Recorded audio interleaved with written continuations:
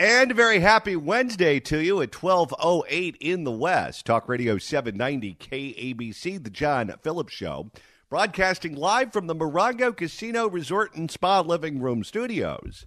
Mr. Randy Wangs at the sports desk in Culver City. John, in an interview with CBS News, Congressman Adam Schiff, who's running to replace Dianne Feinstein in the Senate, was asked if it's weird that he's running for a seat that Gavin Newsom has already promised to appoint if she resigns to a black woman. And I think that does weigh on the governor. I think he's appreciative of the fact that having appointed one of our senators, the voters really want to decide this. But at the end of the day, I think Senator Feinstein has made the decision that she's finishing her term. He really loves at the end of the day. That is his tick, and he says it constantly. How much do you want to bet if Dianne Feinstein were to roll a 7, he's going to pull a Rachel Dolezal? He's going to identify as black? A black woman. Oh, boy. I think he's already working on that transition. What does it go, from Adam to Eve? That would be my guess. 800-222-KABC is the telephone number, 1-800-222-5222.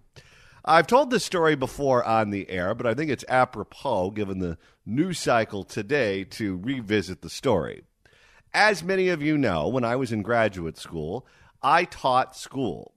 And one of the things that I would teach at night for extra money was adult education. And when you go to one of these adult education facilities, they have all kinds of different classes. And what you found out real fast was that whatever the name of the class was, the opposite was the reality. I remember one day showing up to the office and getting my folder for the class that I was supposed to teach that day. I wasn't the regular teacher. I was the substitute teacher. And I saw on the folder that that particular day I was teaching the success class. And I thought to myself, finally, I get to teach some people who achieve something once in a while. Not the usual group of losers they give me. And then I open up the folder and find out that the success class is, of course, court-ordered. And that was pretty much how it worked. Whatever the name was, the opposite was what I was walking into. In California, in the legislature, we have the same thing going on. We have a public safety committee. And you say to yourself, okay, it's called the Public Safety Committee. They're here to keep us safe and keep the criminals away from us. But Randy, as it turns out, like adult education, the opposite is true. That's right. After a legislative session that saw the Assembly Public Safety Committee block fentanyl bill after fentanyl bill to increase the penalties for the drug dealers that are killing people, including teenagers, the Assembly outdid themselves now. The Public Safety Committee blocked a bill that would increase the penalties and make child sex trafficking a serious felony that would be eligible for strikes. Right now, apparently, it's not. And the Public Safety Committee decided to table that for another year because that's not worth bringing up right now. Now, if you're a legislator and you sit on the Public Safety Commission, or committee, I guess I should say, and you wake up in the morning, you have your medium boiled eggs, your black coffee, your blueberries, you take a shower, you throw on your suit and tie, you get in the car, you show up to work, and you say to yourself, all right, let's accomplish something today.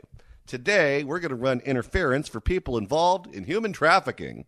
Yeah, but these members of the Assembly are so chicken-ass. It's not that they voted against it. They just decided not to vote. And because of the supermajority in that committee, by them not voting and only having 2 votes from the Republican legislators that brought up this legislation, it died. Okay, clear a couple of things up for me. When you say human trafficking, do all of them that end up getting trafficked end up as sex slaves? Or do they still handcuff some of them to sewing machines so they can make clothing for Kathy Lee Gifford? I believe what this bill was focused on is the child sex trade, is the human trafficking, is the sex slaves. Okay, so we're exclusively talking about children who are being turned into sex slaves. I do not believe this is a sweatshop issue.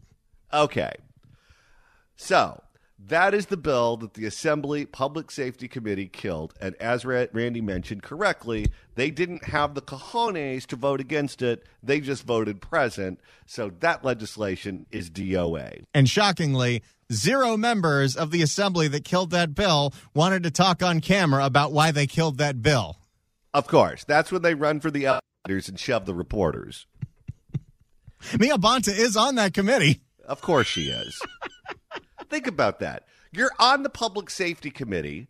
You represent Oakland, one of the most violent places, not just in the state of California, but on planet Earth. Your husband is the Attorney General of the state, running the California Department of Justice, and you can't vote to make child sex slave trafficking a serious crime? There is an ideology in this wing of the Assembly Public Safety Committee that believes we cannot increase the penalties for anything, that incarceration is not the answer to anything. She's one of the few members of that committee that occasionally get stopped by the press. The rest of them are pretty quick, but it takes her a while to waddle over to the elevator. For more on all this, here's KCRA-TV. California lawmakers today rejected a measure that would make human trafficking of a child a serious felony.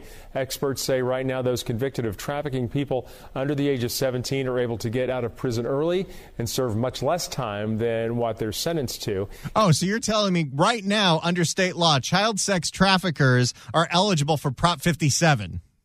You got to be kidding me. Case Area 3 Capitol correspondent Ashley Zavala explains both sides of this issue and why the lawmaker who wrote this bill was shocked by the vote today. California lawmakers in the Assembly Public Safety Committee today blocked a bill that would have defined human trafficking of a child a serious felony. How is this controversial? I don't even know why there's a debate going on. Every once in a while, you get non-controversial legislation, and it just sails through. You're naming a post office, something along those lines. Making child sex trade trafficking a serious crime seems like that's an easy putt. I didn't realize how many members of the Assembly were pro-pimp.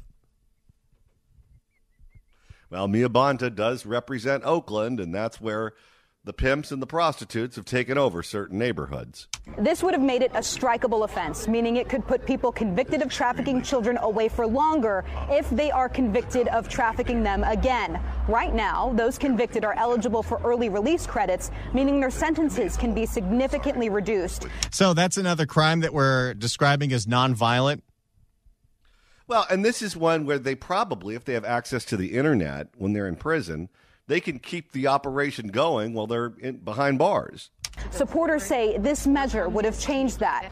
But opponents say more prison time doesn't get to the root of the problem. Oh, you've got to be kidding me. If I hear one more person today say root causes.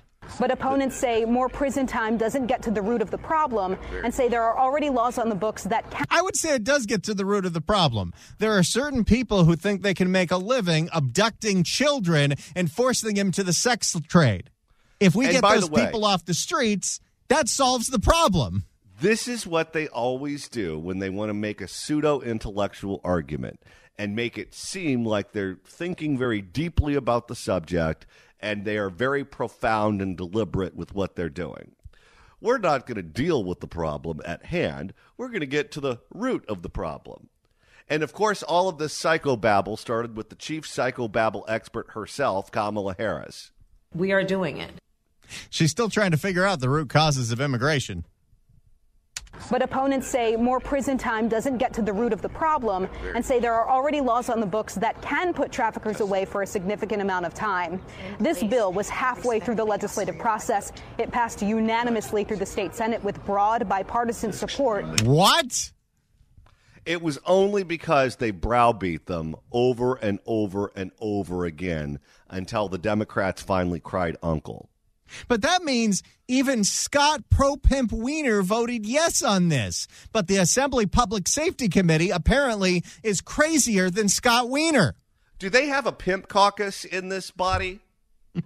Because if they don't, they should have one. And they should all wear purple velour, and they should all carry walking sticks, and they should watch movies from the 1970s. State Senator Shannon Grove, who authored the bill, told us she was blindsided by today's vote. You can pass a note to a bank and rob a bank. You can commit arson, and that's considered a serious felony. But to traffic a minor child in the state of California is not. That's something wrong. I mean, I'm talking 0 to 17, where the average age is 10. And they would not pass this bill. Now, the vote tally was 2-0. No Democrats were willing to vote for this bill, and those 2 votes came from Republicans. You know what? One thing that has to be abolished is this idea that you can just not vote or vote present and it doesn't count. You're either for child sex traffickers or you're against child sex traffickers. Who the hell is lobbying against this bill? We need to find out who's running that Jeffrey Epstein estate. Now, the vote tally was 2-0. No Democrats were willing to vote for this bill, and those 2 votes came from Republicans. This bill is not dead. It's just not moving forward for the rest of the year. Well, that's a whole other year the pimps can get away with it. Oh, yes. Open for business. Discussions on this at the state capitol can pick up next year. Reporting at the state capitol, Ashley Zavala, KCRA 3 News.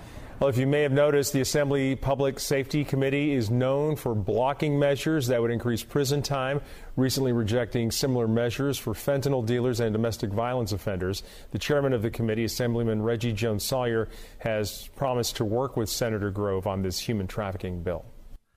And that nut, Reggie Jones-Sawyer, is now running for the city council, apparently, in Los Angeles. Oh, no. He's one of ours? Yes, I think he wants that Mark Ridley Thomas seat. Oh, boy. Heather Hutt, save us. So he may be coming to a legislative body near you. Now, as crazy as these people are, the new Speaker of the Assembly, Speaker Rivas, was asked if he plans on making any changes on that committee because they're so bat bleep crazy. But of course, this being North Korea, he has no plans on changing anything. I know that you've said in terms of this. This was on this weekend's Inside California Politics. I know that you've said in terms of this transition and how you're sort of getting the folks that you want in place in terms of chairmanships and the like. I want to ask you specifically about the Public Safety Committee because homelessness, housing, crime, fentanyl are top of mind among Californians. Sure. And the Public Safety Committee has really come under fire over the past few months, accused of killing bills from both Democrats and Republicans dealing with fentanyl. Do you plan to make any changes to chairmanship on that committee? Sure. So I've been very forthcoming with all of my colleagues and throughout this transition in telling them that what they could expect, and with media as well, what they could expect on June 30th was certainly changes to our... So far, we're 30 seconds into his answer, and he has said no words. This guy is not very bright. Certainly changes to our leadership team, which we made, and then, certainly as Speaker, reserve the right to make additional changes as need be. I'm always going to do what's in the best interest of our caucus, and certainly leverage the diversity we have within our caucus, as I've mentioned. Still not saying any actual words. Nope. And many of the lived experiences in the diverse communities we represent to ensure that they have a voice. Do we have pimps in the Assembly? We might. Here in the work that we do through our representatives. And so, when it comes to... I know Kamala Harris gets accused all the time of word salad. This is word salad bar. This is soup plantation level. And so, when it comes to minimizing the disruption of this legislative year because of the unique nature of this transition being on June 30th, our goal is to finish out this year as we continue to plan and expect all the rest of the changes we need to make to public safety, to other committees throughout the Assembly. I'll have more to announce on that as we close out the year and as we move into... So nothing in the immediate, though? Nothing, no plans in the immediate to restructure or change any of the policy committees that we haven't already made changes to. Then what the hell is the point of having a new speaker? No changes are going to be made to that a-hole committee. But certainly I reserve the right to make those changes on an as-needed basis. Do you understand the frustration that people have had with the Public Safety Committee Absolutely. just because of the nature of this crisis that is affecting rural, Absolutely. big city, suburban parts of the state? Certainly. And as, an assembly member from the 29th district representing parts of 4 counties. We're always once again saying absolutely nothing. This guy is the king at that. He could just talk and talk and talk and talk and talk and not say anything. I'm nostalgic for Tony Rendon. Parts of 4 counties. I'm nostalgic for Antonio Villaraigosa. Parts of 4 counties where we've always had a very productive working relationship with all of our stakeholders within the law enforcement area, with so many constituent groups. I'm very proud of the work we have done thus far within our caucus. I think of Assemblymember Matt Haney, who has a select committee and has done a lot of proactive work in this area. And this really moves more to the point that I made. Is my priority as being Speaker is to create a results-oriented caucus. That's going to require a high level of engagement for myself to ensure that we are proactive in addressing... That's not even a real word. No, it's not. In addressing these challenges. We know the work environment here in Sacramento, things change very quickly. They evolve very quickly. We need to set up our caucus to be successful and to quickly respond and quickly prepare and have a plan when it comes to addressing these issues. In the fentanyl crisis, we know, I come from, in my former job, I was a dean of discipline at a very large high school. I worked in all of these discipline issues. I got to witness firsthand. This is now a full-blown filibuster. It is, and he's acting as if we don't have a problem. Well, when a problem occurs, we'll deal with it. You not only have a problem on your hands right now, you have a full-blown crisis, and that committee refuses to do anything about it. I got to witness firsthand this drug culture on campuses that is very real and is a threat to many students across the state. Students that I worked with have been victims of overdoses and unfortunately have lost lives. That makes it worse if you're not going to do anything about it. Yeah, because you've seen it up close and personal. As I mentioned in the past, this guy might and awe more than Barbara Ferrer. How do these people rise into leadership? I can't understand it for the life of me. No community is immune to... This is the guy that big-time Tony Rendon? No community is immune to the impacts of this fentanyl crisis. There's a lot that we don't know that we still have to understand. But we need to throw... What don't we know? We pretty much understand what fentanyl's doing to the state. But we need to throw every single tool at this crisis, and we have to do it urgently. You mean by replacing the head of the Public Safety Committee and passing some of these bills that have bipartisan support to increase the penalties for these killers, these drug dealers? Oh, no, wait, we're not doing that. We're getting the word urgency again, just like we got yesterday from the LA City Council when they said that they're not going to fix homelessness anytime soon. We have learned the two most meaningless words coming out of any California politician these days are urgency and accountability. When they say those, they don't mean anything. And that's what you can expect from me moving forward, is ensuring that we're bringing people together to find real solutions to these problems, and certainly engaging all stakeholders, working with the Senate, working with the governor's office. Does making changes on a committee, make that much of a difference at this moment? Yes, it does. That's progress. This story that we're talking about right here. The bill passed unanimously in the Senate, and it's this nonsensical committee that killed it. No, I don't think it does. These are discussions that have been occurring for months, but it is something that I am well aware of and something that I anticipate we will tackle in the coming weeks and months ahead. And if it is restructuring committees, then if that's part of it, then certainly I won't hesitate to make all those necessary changes. Who in the Central Valley voted for this dunce? People in the Central Valley have a little more sense than this.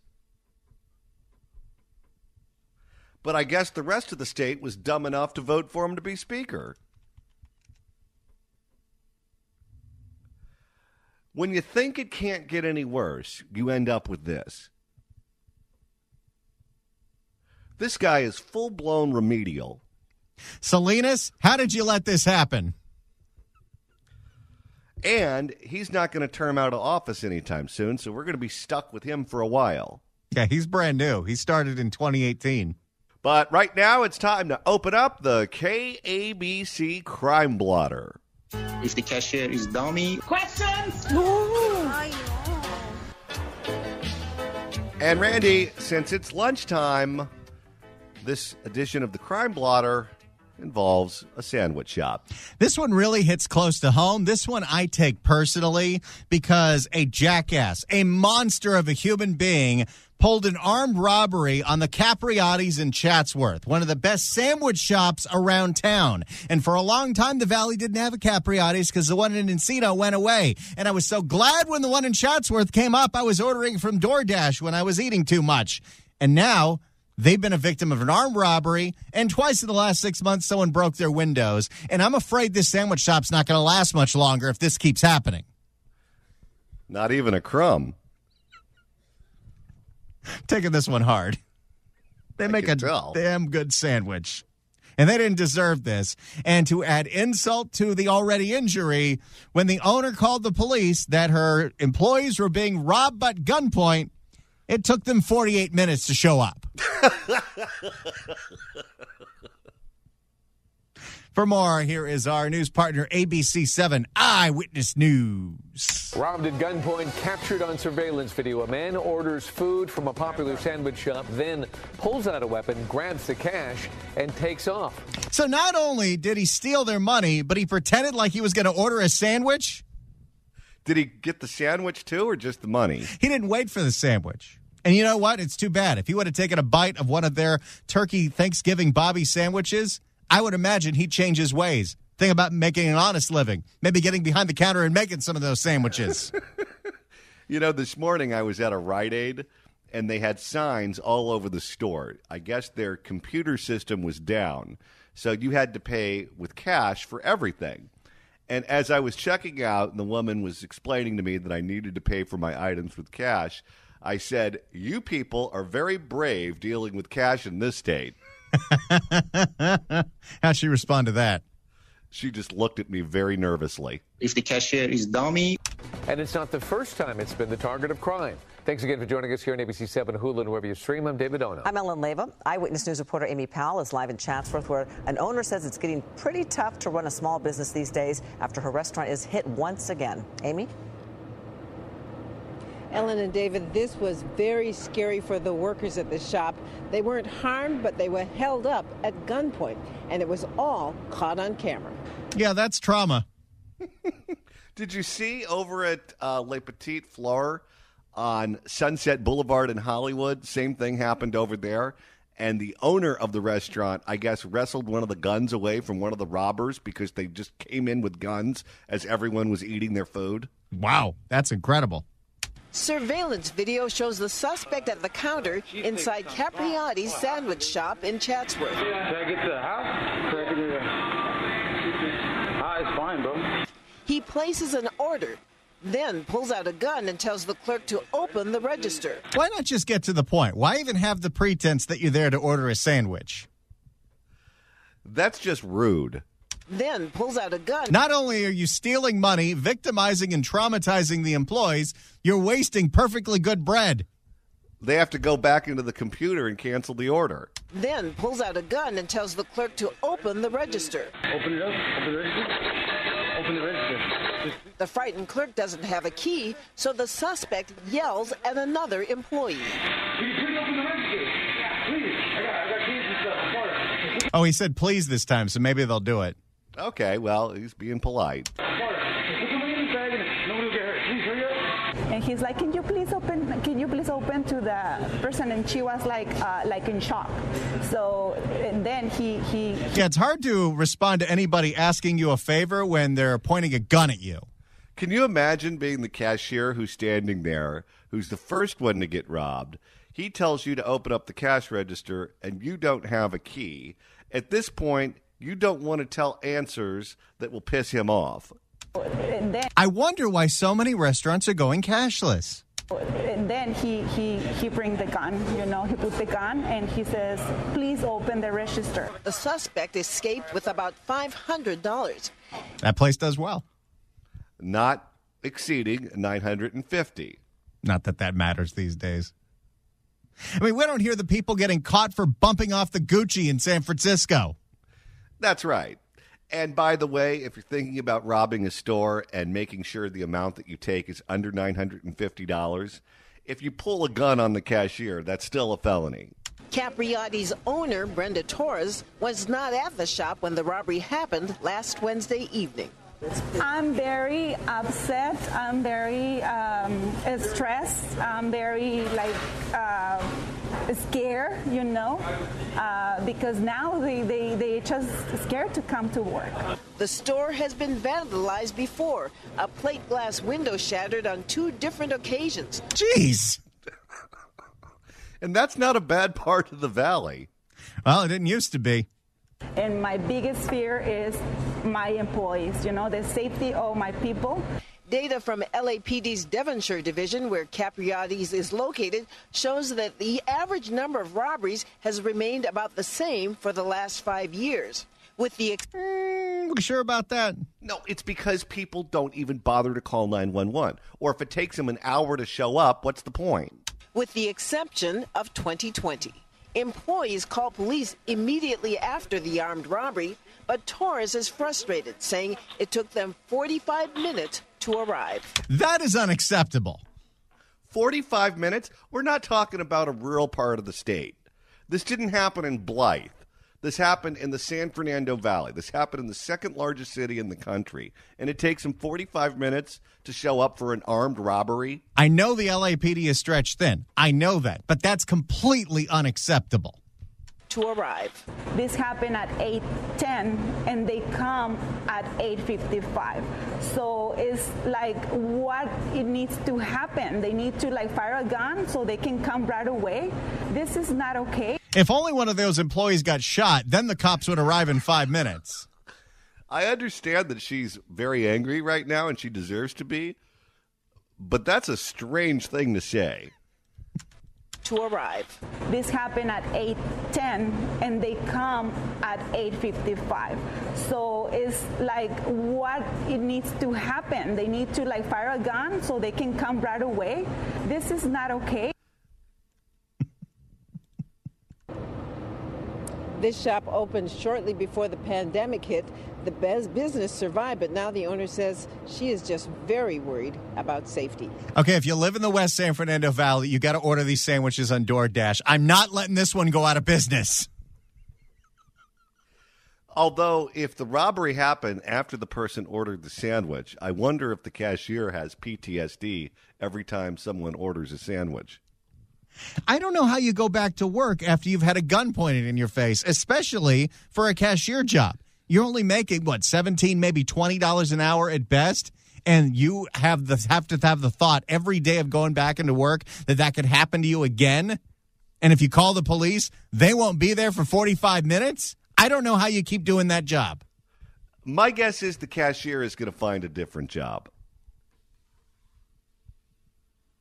The cashier will be automated. If the cashier is dummy, you can only order on the app, and you won't be able to bring cash. They're going to become a ghost restaurant. DoorDash only. It's the only way you can safely run a business now. So apparently there's drama going on right now in Sacramento.